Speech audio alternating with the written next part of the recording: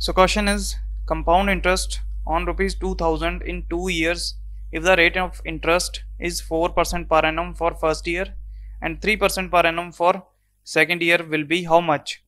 So question में हमें given है एक सम है 2000 रुपीज, उसमें 2 साल में डिफरेंट हमें रेट ऑफ इंटरेस्ट मिल रहा है। फर्स्ट ईयर में मिल रहा है 4% per annum and second year में मिल रहा है 3% पर एनम।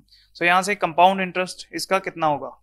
सो सबसे पहले हम इफेक्टिव रेट फाइंड करेंगे, इफेक्टिव रेट परसेंट। सो यहाँ पर हमारे पास रेट दो गिवन है 4% एंड 3%। सो इसका फॉर्मूला होता है x plus Y plus x Y over 100। सो यहाँ पर इसकी वैल्यूज पुट करें। फर्स्ट ऑफ ऑल हमारे पास है rate 4%, then 3%, then 4 into 3 over 100। सो यहाँ से हमारा रेट आएगा 7.12%।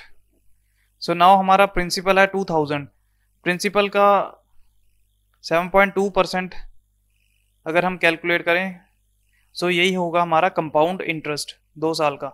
सो अगर कैलकुलेट करते हैं तो ये आएगा 7.12 ओवर 100 इंटू 2000। सो अगर इसको सॉल्व करें यहाँ से मल्टीप्लाई करके हमारा आ रहा है 142.40 रुपीज़। सो मेरा करेक्ट ऑप्शन है ऑप्शन नंबर 1, 142.40 रुपीज़।